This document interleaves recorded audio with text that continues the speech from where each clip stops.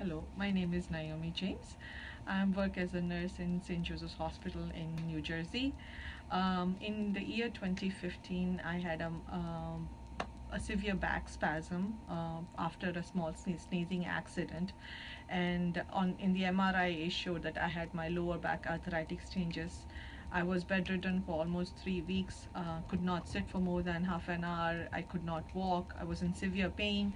I took painkillers, did physical therapy and all that, did not work. And then somebody suggested me Dr. Ambika, and that's how I came to Shantigram here. And she did my pulse check, found my problem, and recommended me for a 3 weeks Panchakarma treatment, which I underwent here. And after the 3 weeks treatment with some medications and everything, my condition really improved. I was able to walk.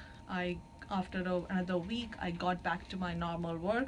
And I'm an ICU nurse. I lift patients, I do heavy working and all that. I stand on my legs for 12 hours, and I was able to do it without any problem. And since then, I am back to my normal life, back to my normal work. And thanks to Dr. Ambika and Shantigram, I got my life back. So we really believe in this treatment.